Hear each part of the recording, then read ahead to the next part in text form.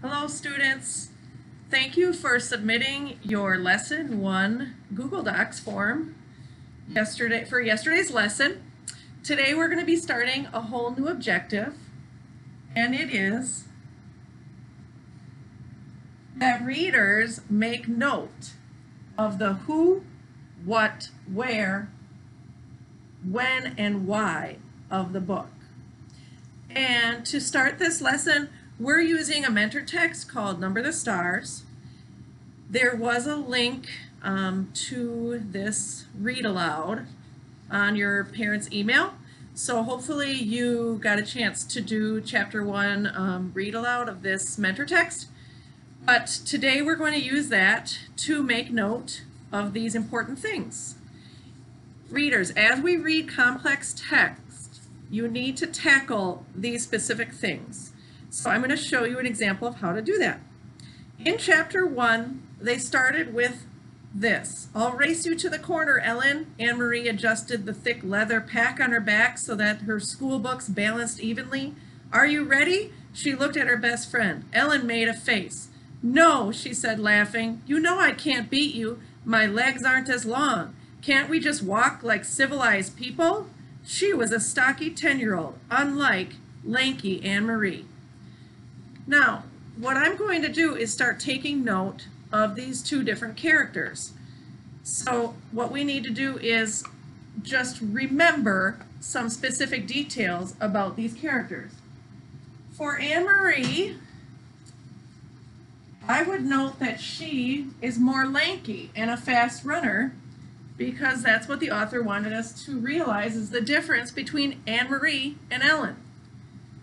Another thing I would want to note is that she's 10 years old.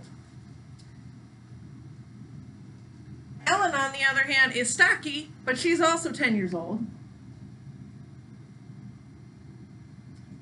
They are best friends. The author wants us to remember that.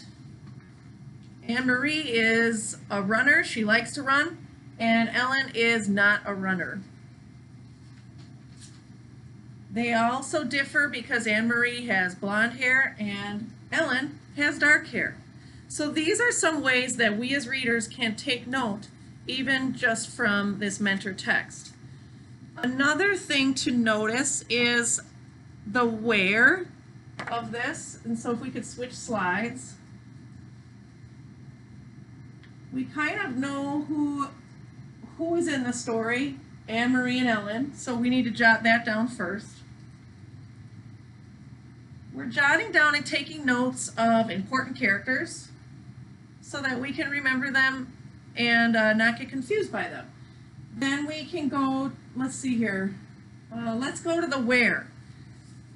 This particular mentor text talks about Copenhagen, and they talk about Copenhagen Street, and that is a city in Denmark, so we want to take notes of that.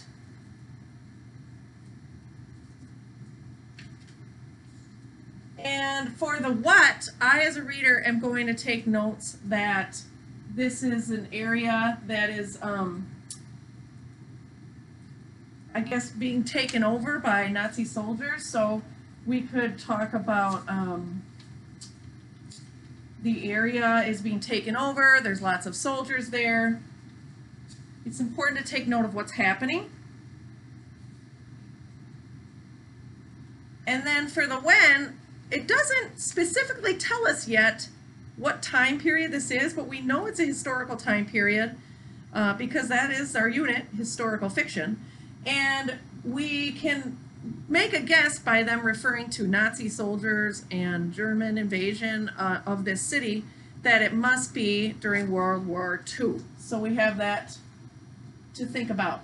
So these are some important notes that I would be jotting down from this mentor text. Readers, we want you to try to jot down some of these W things from your text. So we will be having you do that as a task. If we go to the next slide, this is your prompt. We want you to record the who, the what, the when, and the where from chapters 3 and 4 of your I Survived book. So you might not have this one, but you know which one you're working out of. And we want you to record some of those similar things as I've just shown you. Can you put them in a Google Docs and share it with your teacher, please? You can even fill in a chart like what we did with all those W words. You can fill out a chart as well. The next task after that would be to read your independent reading book and record it in your reading log. And also, don't forget, we have News ELA. And the article we picked for you this time is called College Student Brings Llama in Tuxedo to His Sister's Wedding.